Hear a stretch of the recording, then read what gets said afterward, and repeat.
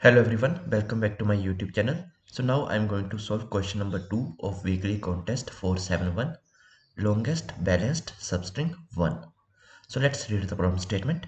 You are given a string S consisting of lowercase English letters, right, from small a to Z.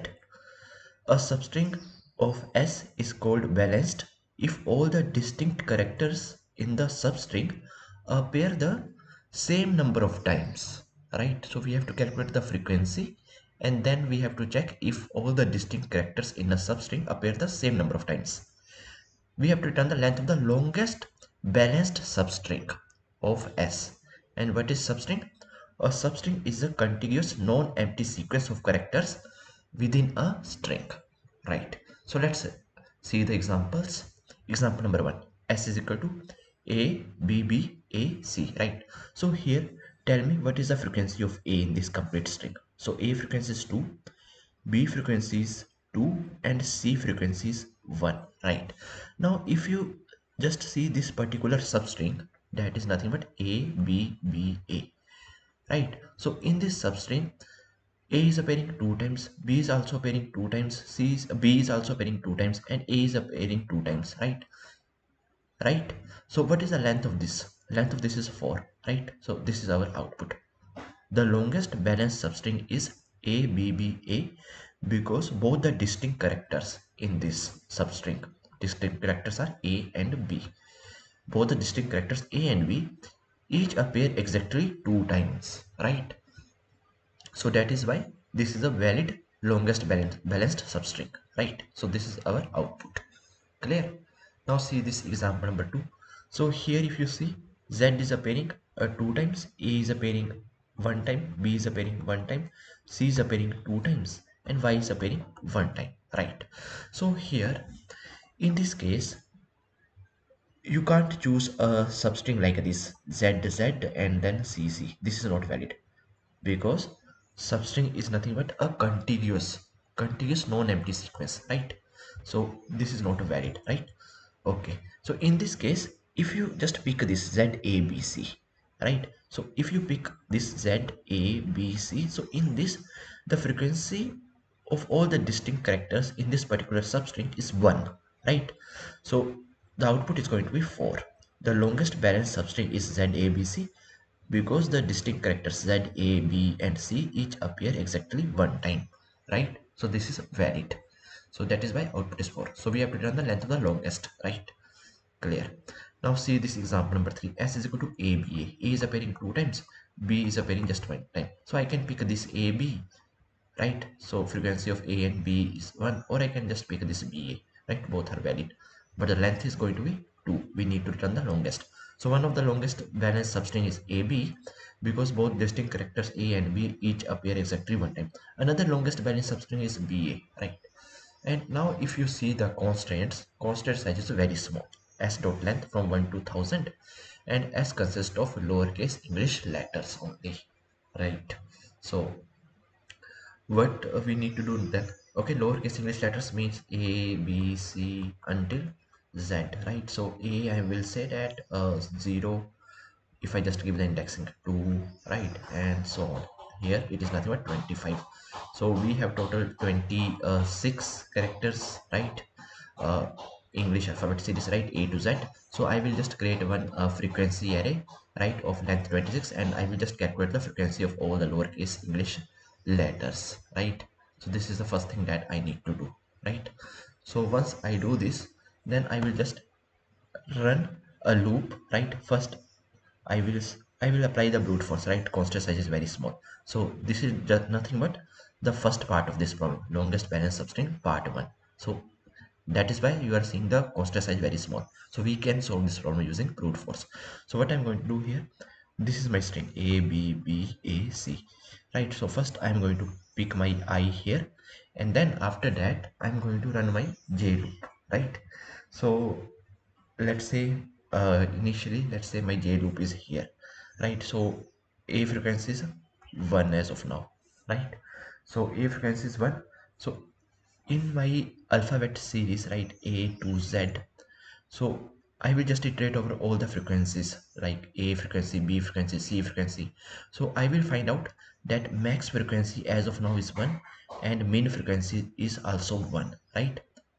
A to Z you have alphabet series, right? A, B, C, D, E, F until Z. So if you just add this element, right? So A frequency is 1, rest all are 0, right?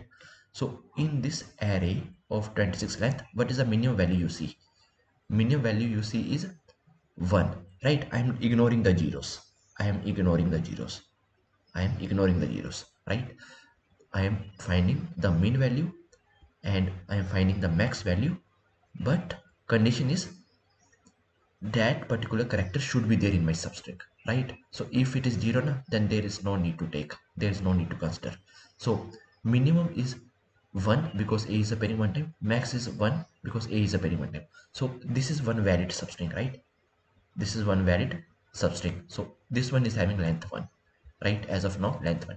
Okay, now let's say my j is moving forward, my j reaches here, right? So now a frequencies a and b, I'm taking this part a and b.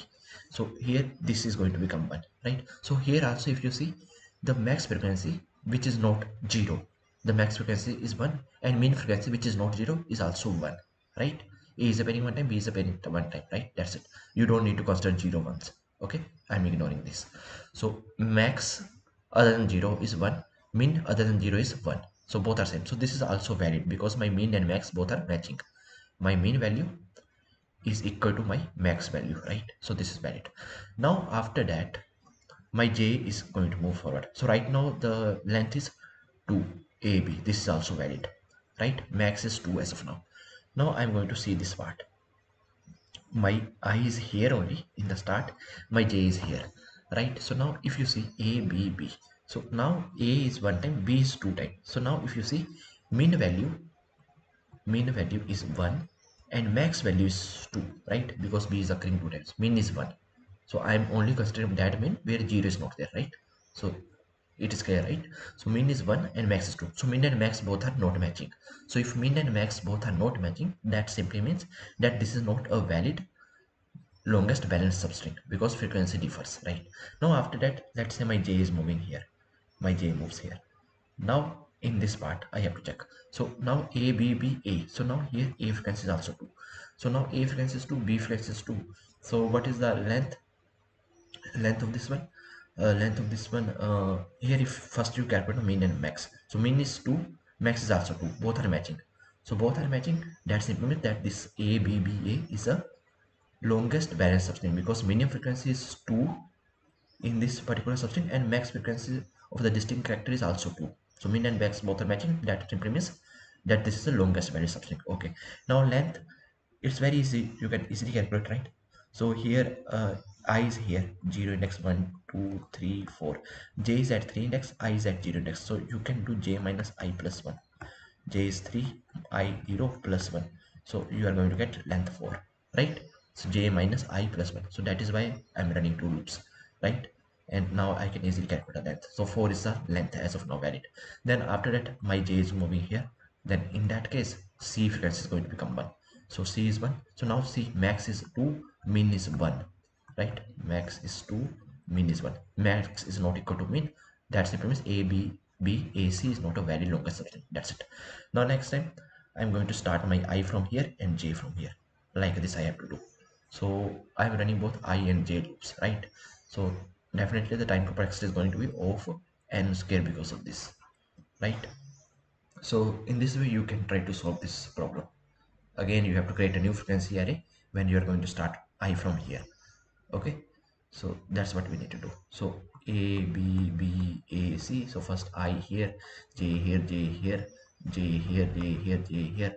Then next time once this is completed, then your I is going to start from here, j is going to start from here. Again new frequency array you have to calculate side by side, and if the max frequency is becoming equal to the mean frequency, then you have to check the longest, according to the longest, like this. So this, once this is done, then your I is going to start from here, then j here, j here, j here, like this. Okay, so now I am moving to the code part, right? So let's see code. All right, so first calculating the length. then max length 0, then I am running one loop. Then here I'm creating one frequency array to store the frequencies, right? So int count new frequency array. Then j I'm starting from I, j is less than n, j plus plus. Then I'm just going to count the frequency of that particular element. So once I count the frequency of that particular element, then min I'm taking the max value and max I'm taking 0, right? So now I'm just going to iterate over all the characters in my alphabet series A to Z, and only if the CIF value is greater than 0, then I'm going to update the min and max. Okay, so once I do this, then after that I'm checking if min is equal to max. That simply means all non-zero counts equal, right? Min frequency is also same, max frequency is also same. That simply means it is the longest balanced substring. So in that case, I'm going to update the max length, right? Like this. So here I'm running this for loops for this particular I. Then next time I moving forward, again new frequency array, then again j loop starting from that particular I value, and again I'm running everything. So here I is running n time, j is running n time, and here I'm just going to iterate over the my frequency array of length 26. So the time complexity is going to be of n into 26 of 26 n square, right? And 26 is, you can also ignore, right? N is also very small, so you will be able to pass this solution, right? And in the end you have to return the max length. That's it, very simple problem. Okay, right? So I hope that you guys are clear with question number 2 of weekly contest 471. If you guys still have any doubts, then please feel free to ask in comment section. Till then, keep coding and keep practicing. Meet you in the next video. Thank you, bye bye.